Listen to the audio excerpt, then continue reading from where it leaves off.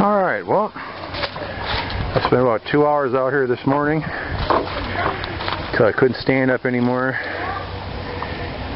I transplanted mostly okra, squash, a few cucumbers,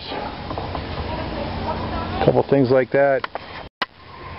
Alright, well, this is what I wound up with. I don't know how it's going to take. I transplanted a bunch of red okra, some, I think, black zucchini, some squash, a few cucumbers, some spineless okra, and that's about it here in this garden and the other two gardens over there. Also got Marife to come down, and she put in a row of corn in each one of these here,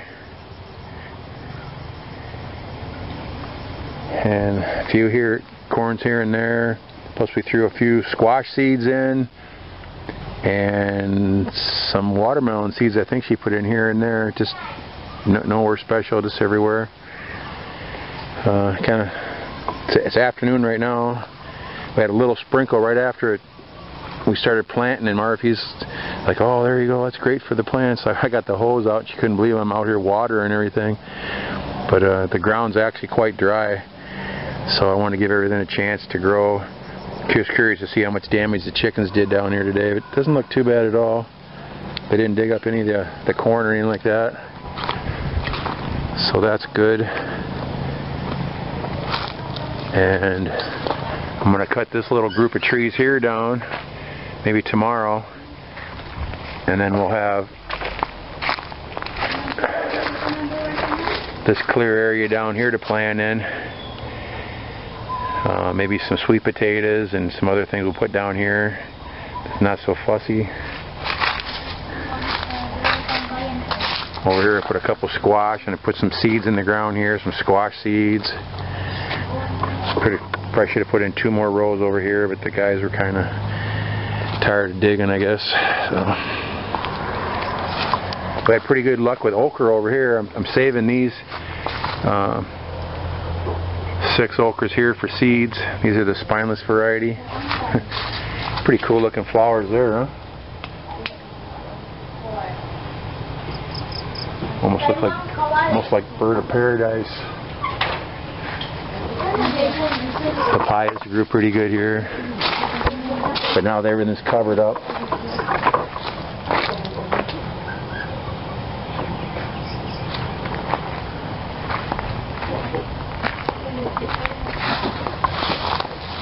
And we got these, got 2 rows over here. This is the spineless okra here.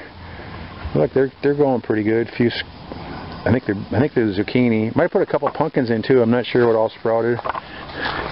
I'll know once they get going. And then 2 rows over here.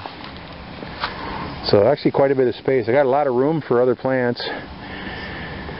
Hoping the corn will come in. That'd be nice. And then I'll start transplanting the tomatoes into pots. I'll do that later this week. Get those going. I don't have any luck with tomatoes over here at all with all the termites and stuff. We'll put some up in the hanging baskets, the hanging containers, and give some to Philip and some to George. See, like these right here, they don't look like they're doing too good at all from the transplanting, but they might come on, you never know. The sun wasn't on them too bad today, so got pretty lucky.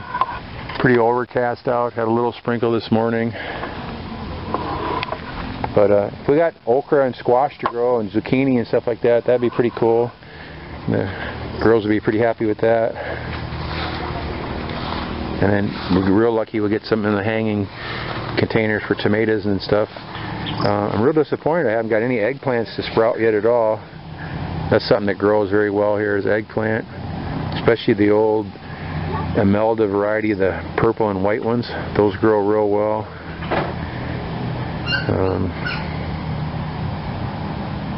I don't know why they're not sprouting at all right now, but just one thing at a time. Alright, well that's all I have for now. Thanks for watching. Please click like and subscribe. You can contact us anytime at BlindOwl Outdoors.